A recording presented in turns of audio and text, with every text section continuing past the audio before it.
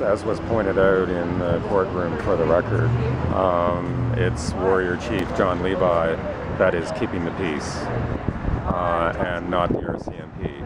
And why would the judge agree with the Crown, i.e. our government, to keep John Levi in jail over the weekend?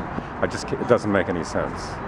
In the legal people chosen for John Levi, T.J. Burke, who I understand has been chosen to represent him, was a minister in the Sean Graham Liberal government that actually negotiated the agreements for the shale gas developments. This is absolutely a travesty.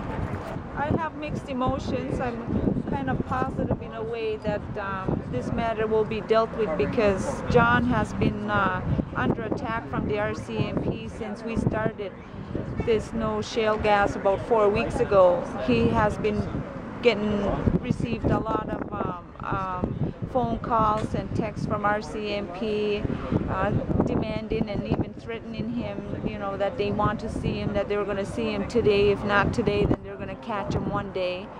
And this was like a couple weeks ago, and the charges that he's charged with are like really crazy. I've been highly visible at a variety of other events where there was ample opportunity to arrest me if there were charges against me far before yesterday. And not only that, but on the 30th of June, I was asked to come in. Some police came to my house in Halifax saying that they want to talk to me in Moncton. So I promptly called the police in Moncton, scheduled an interview in did the interview related to a fire that I was the first responder at, and when that interview ended, they offered me cash to inform for them. At that point, there was again no mention of any charges against me, and that, to me, that would have been a good time to, if there weren't opportunities before that, which there were, to arrest me. As a working journalist here, the rights to your equipment, your recording, gathering equipment, your cell phone, for example, your camera, are protected and can only be used if they believe there's something related to the alleged incident that they're arresting you for on there. I'd be fascinated. I truly hope in good faith that nothing was examined.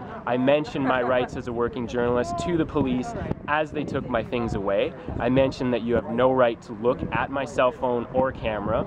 They said, we're sealing them in this bag, we're putting them under lock and key, and there's 9 cameras on us, we will not be looking at them. I can only go on their word on that, because for the span of 4 hours I was in a cell, so I don't know what happened.